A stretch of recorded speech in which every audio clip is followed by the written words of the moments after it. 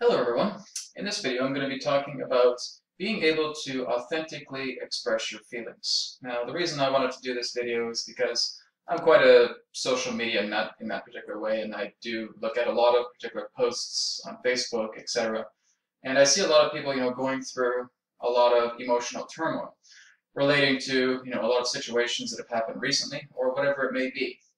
And a lot of the type of advice, I guess I could say, that I see is mainly people that, were within the spiritual, metaphysical circles. When a person feels that they're personally frustrated and they're sharing that feeling of frustration, or they're angry, they're upset, they're sad, a lot of the common response is that, hey, it's okay.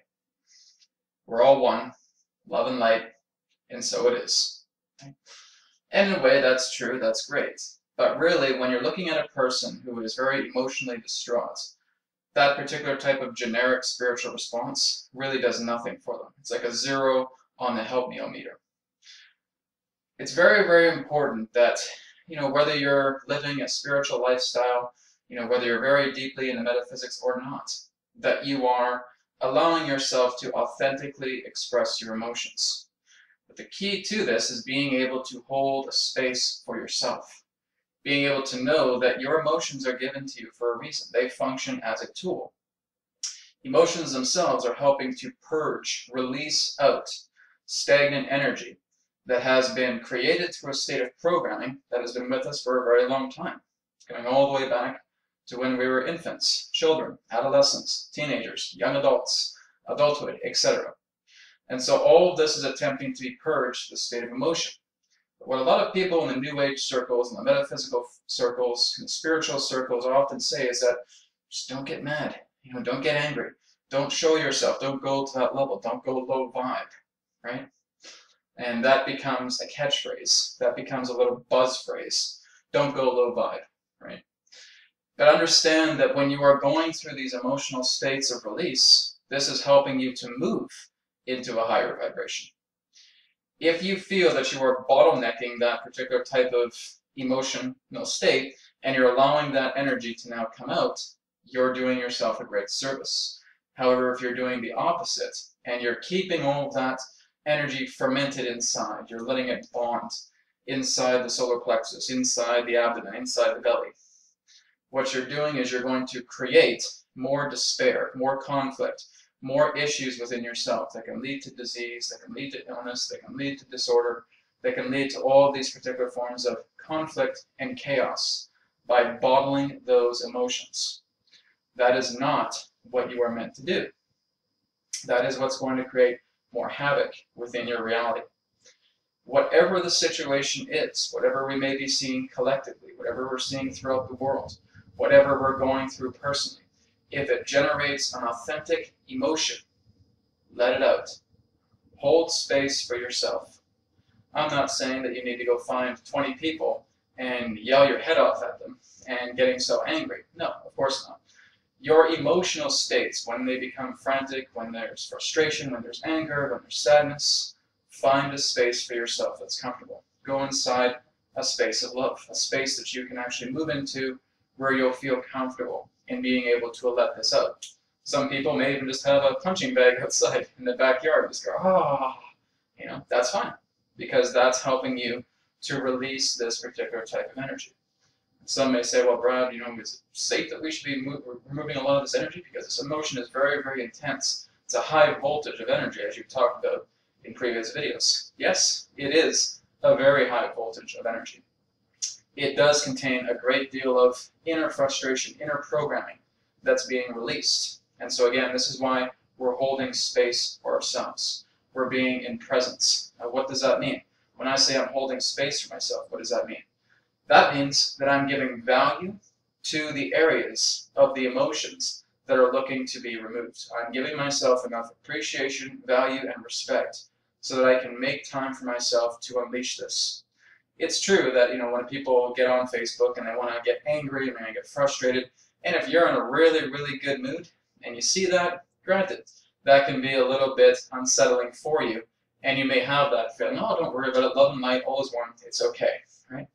But again, understand that that person is attempting to also be acknowledged, be heard. They want to be listened to. They want to see that they have an aspect of themselves that can be shared through that frustration, that can be embraced, acknowledged, rather than feeling that you always have to be the quote-unquote solutionist to the problem. Hey, don't worry about it. All is one, one is all, love and light, and so it is. Namaste, and that's it. Right? Doesn't help. Right? So it's very, very important that when you see a person who is emotionally frantic, you have to give yourself a choice. Do you choose to really want to be of service to them? Listen to them. Hold space for them. Because again, it is completely okay, whatever the situation may be, something collective, something personal, that is personally bothering you, that is causing you to be upset, causing you to be angry, unleashing all these particular types of emotions. They're meant to be unleashed. This is what's going to allow you that after all of that unleashing of emotion takes place and you've held space for it, and now that energy has transcended, you feel lighter inside. You feel like you've lost a lot of pounds just by being able to shed that emotional state. And that is how we grow. That is how we evolve. We do not come into this through the idea of spiritual identity, to feel that we're already connected, that we're already one. We hear this all the time. We hear this in experts talking on videos. We hear this on internet websites. We hear this in articles, etc. And then it's all about, yes, you just have to harmonize with yourself. You just have to align yourself and move into more of a love vibration. You cannot just go there. Doesn't work. You have to look into the idea that whatever is holding on to you, whatever emotions are still contained within yourself, if you are not allowing yourself to express, you will erupt in particular points where you feel that you've transcended it. So if you're feeling that you're in that love and light vibration, but there's something else here that triggers you, and now you're getting angry, you're getting super emotional. What's happened? Because you buried it. And this is the case of spiritual identity and not spiritual understanding. So this is where, again, I see this a lot. And hey, I've certainly been there myself, right? There's a lot of times where I get PO'd. There's a lot of times where I get angry. There's a lot of times where I get sad and upset. Absolutely. I'm still going through this like anybody else. But it's also just very, very important that when you're really wanting to be of service to that person, you really want to help. You know this person, maybe you don't know this person. There's just that energy, that aura about them that you want to assist. Just let them talk. Just assist them in that way and listen to them and hold space in that particular way. If you feel that's something you can't do, don't volunteer yourself. Give them a blessing and move on, right? But always feeling that a person is very, very allowed to express themselves to the state of emotion. That's very important because, again, emotion is what carries all that stagnancy. It's what's carried all those years of frustration, of anger, of belittlement, of conflict throughout all of our lives, and is now caused by some type of trigger that's happened into our life. And so if we try to hold that down, say, no, no, no, don't come out, love is light, love and light, don't come out, right? Now we're basically just causing this further indigestion relating to energy that now has the opportunity to come out. And now it will not come out until the next trigger. So basically what you've done is given yourself a disservice by not being able to express that emotion. That emotion now lies fermented. It now stays within you, and an illness, a disorder, whatever it may be, continues because you do not give yourself permission to feel that emotion because you are too stuck into the form of spiritual identity. And that's a trap, right? It's not about feeling that you are spiritual because that is an identity process, that it's something for you to just adopt. Your spirituality has been and always will be meant for authenticity. You are only going to be a spiritual being by being your authentic self. That's how you align the greatest with spirit, is when you're authentic, is when you're allowing your feelings, when you're allowing your emotions to be freely expressed. Again, not throwing them on people and feeling that you have to vent and rage on people, because that's not helping anybody. Now all that energy is being poured onto them, right? So the whole key here is being able to know that when you have these emotional states, find a space that is comforting. Find a space where you know that you can allow this energy to be evacuated so that you can hold space in that way. whether that be your front room, whether it be your backyard, whether it be your bedroom, whether it be a bathroom, whatever it may be, just a space that you know you have your own way to connect with this energy, hold space, and allow it to evacuate. But what are some good ways of being able to evacuate this energy? Say what's on your mind. There doesn't have to be a plan here. This doesn't have to be a logical form.